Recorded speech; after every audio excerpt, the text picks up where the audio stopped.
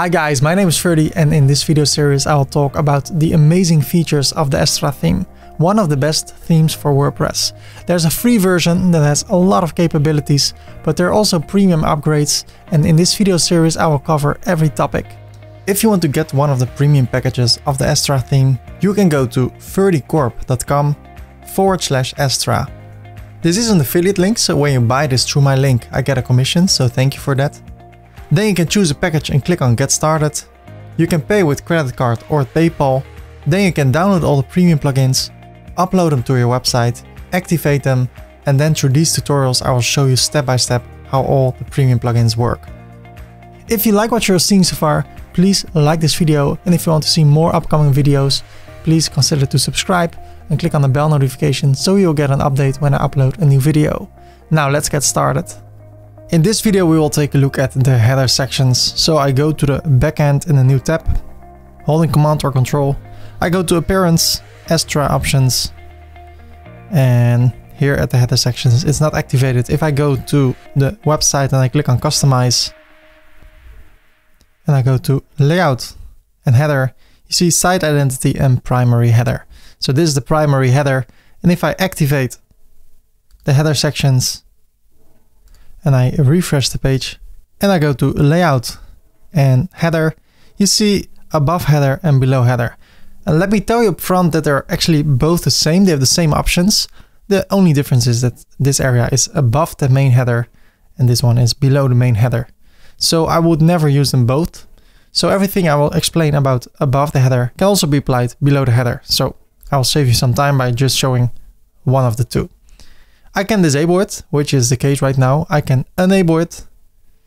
And right now you see something here at the left at the top and here at the right.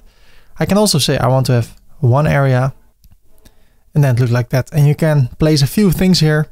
For instance, the text HTML, you can change this. You can change this to your own email address. You can say, welcome here. Like this, you can have a menu and you need to assign it. You can have a search icon. When people click on it, they can search. And you can add a widget if you want to. And at some options, there are extra options. For instance, if I do search, you can have a slide search or full screen search. So if you click over here, you can type it over here. What I want to do, I want to have two areas. And at the left, I want to have a menu. So section 1 is a menu. And section 2 will be search. That's okay. I want to create a menu really quickly. So I click on Publish. Then I go to the backend. I go to Appearance, Menus. And I can create a new menu over here. I click on it. And I say top_menu. I create it. And then I can create some custom links without a URL. So I do a hashtag and I say sitemap. Hashtag about us. And one more. Contact. Edit. And here I can assign it above the header. I save it. I refresh this area. I close this. And now you see it over here, our menu. And here we have the search. So that's what I like. I go back to Layout, Header, above the header. And we can configure this even further. Above the header bottom border, this border over here, you can change it to 5 pixels. You can change the color. You can remove it. I like to have 1 pixel.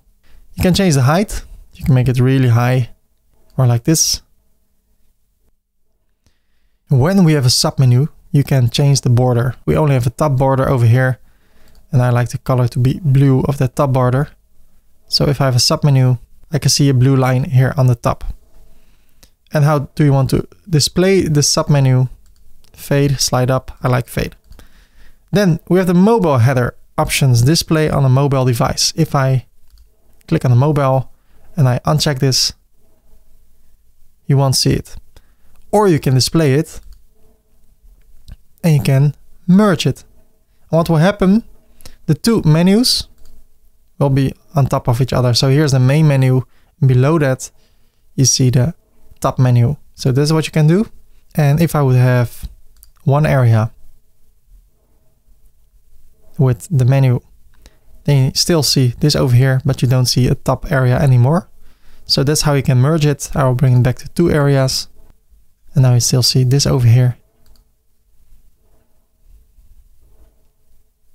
And you can say swap sections. So the left section goes to the right and the right one to the left. But since we use a menu, you see that over here. So let me check it. If I don't merge it, you see it on top of each other. So it will not apply the swap, I guess. Yeah, only like that. On top, this one up, this one low, or the other way around. But I like it to merge. So I merge it. And as I said before, this will also be applied below the header with the same settings. So if this will be below header, then this area will be here below. Then we have the spacing. We can change that. Menu space, all that stuff. And here we have the border color. We can change that. We have the spacing, but we did take a look already at that.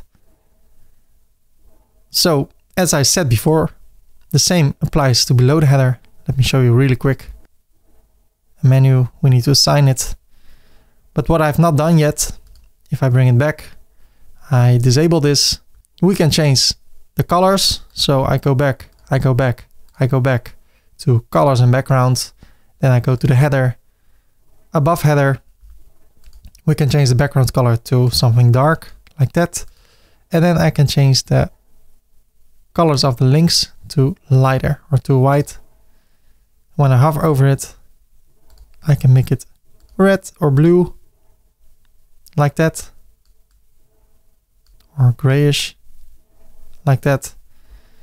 All those colors we can change. And if I would have a text over here, so I go back and I go back and back and layout header. Above the header and the right section is a text. Then the text is still dark. So how can we fix that?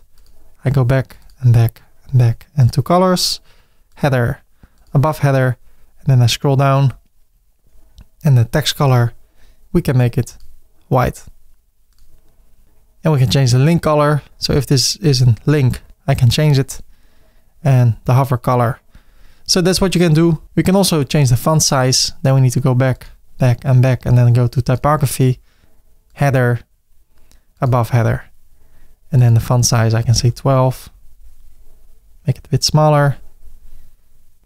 Maybe I like uppercase. So that's what you can do.